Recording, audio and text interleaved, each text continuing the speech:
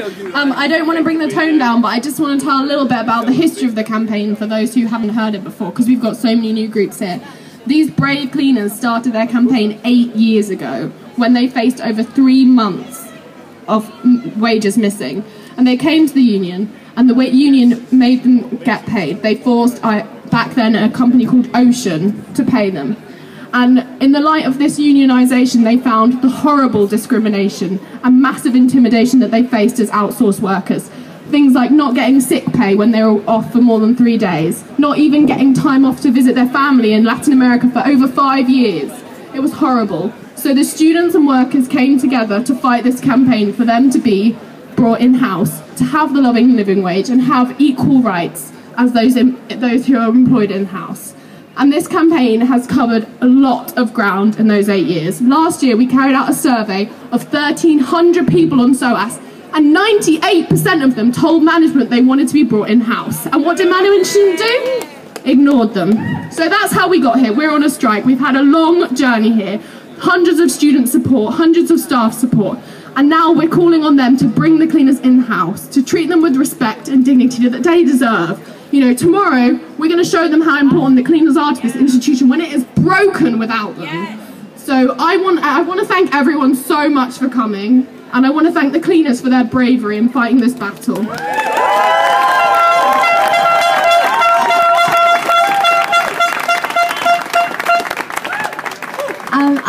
I just want to thank everyone for coming and to emphasise how crucial everyone's support is. So as Abby says, the campaign's been going on for quite a few years now, and it's built and built and built. And thanks to the support of the SOAS community, it's been incredibly strong. And we have shown that as a community, we support the cleaners, and we believe that they should be treated with dignity and respect, and that there is no place for discrimination, intimidation, or victimisation on our campus, and that we reject it.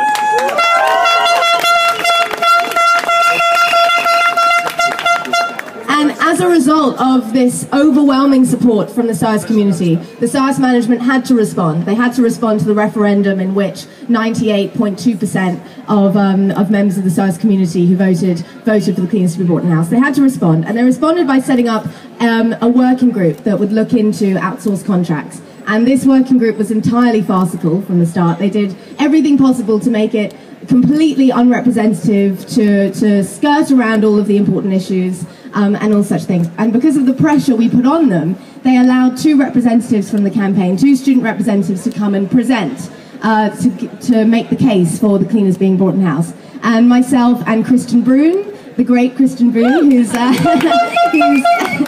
back in Denmark.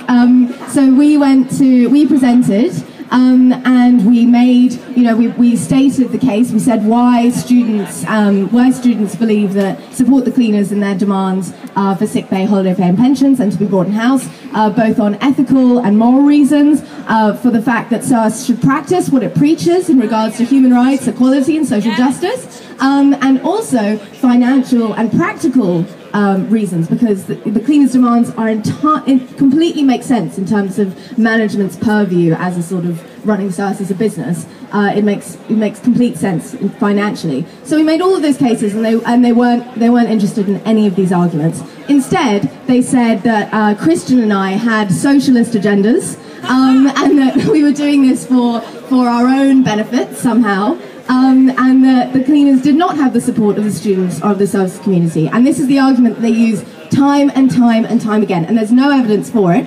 They just refuse to acknowledge the support. So that's why it's so crucial that everyone is here today showing their support, showing their solidarity, because that's what management uses against us. They claim that we don't have it. So we have to show it again and again and again, bigger and bigger and bigger. So thank you so much for being here today. It's absolutely crucial.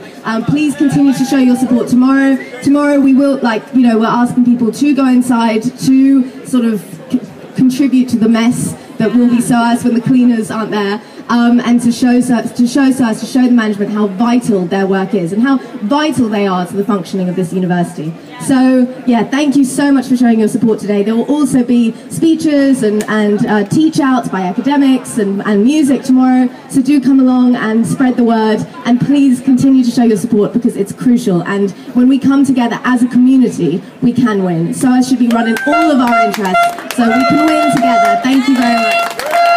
Thank you, Georgie and Ali. Thank you. Of course, we will win gas tomorrow.